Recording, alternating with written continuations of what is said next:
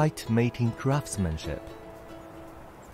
Kite, the earliest aircraft in the human world, is said to have been made and flown by Chinese people 2,000 years ago. Its extraordinary imagination and repeated test flights enable humans to keep creating kites of many different shapes and advancing distinctive crafts. In ancient times, kites were originally used in the military. It was in the Tang Dynasty that kite flying gradually became a later activity.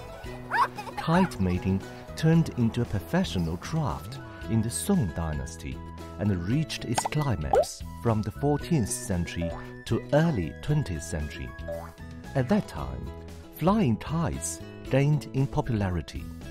It was deemed graceful for literati to make kites personally and meet friends with a shared interest in kites.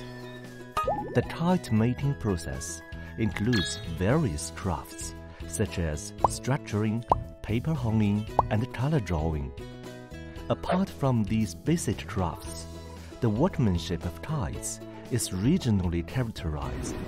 From Beijing to Tibet, kites fly above the whole China. Tianjin kites stand out for the three-dimensional structure resulting from the tenon and mortise framework. Nantong kites, named Banyao, are creatively installed with whistles that can make beautiful sounds when flying.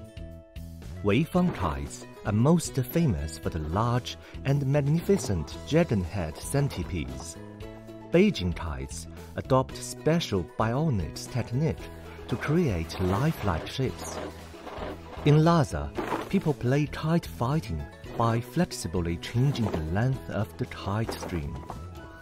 Kite artisans put Chinese traditional culture and local characteristics into their crafts, making the kite craftsmanship unique to China. As the poem line goes, children return home in haste after school, eager to fly kites when there is yet wind. The flying kites have always been an unforgettable part of our sweet memory in childhood.